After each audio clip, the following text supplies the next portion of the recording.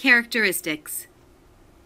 Mongolian cattle are usually brindle or reddish-brown in color but will sometimes be black, yellow, or pied. The hair and skin is thick with small dewlaps and humps. The horns are quite thin and long. Their bone structure is very strong and sturdy, and they have stocky body types with low, narrow hindquarters and good udder conformation. They stand approximately 110 centimeters tall, which is relatively small to other breeds. Adult cows weigh between 280 and 400 kilograms and bulls 550 and 600 kilograms.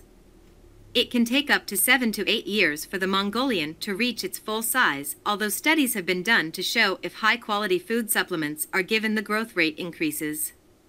Body weight and conformation of Mongolian cattle are influenced greatly by the type of natural grassland on which they are reared. Cattle kept on pasture, steppe, semi-desert steppe, and desert have a tendency to become increasingly smaller in that order. Milk production is influenced by natural conditions and nutritional level, as well as by calving, lactation, number and stage of lactation.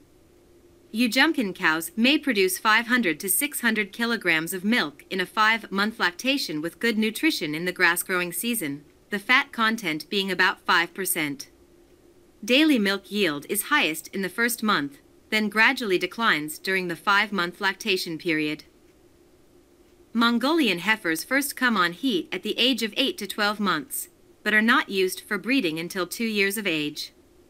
There is a breeding season from April to November, but most cows are bred from May to September because of marked seasonal differences in climate and condition of the grassland.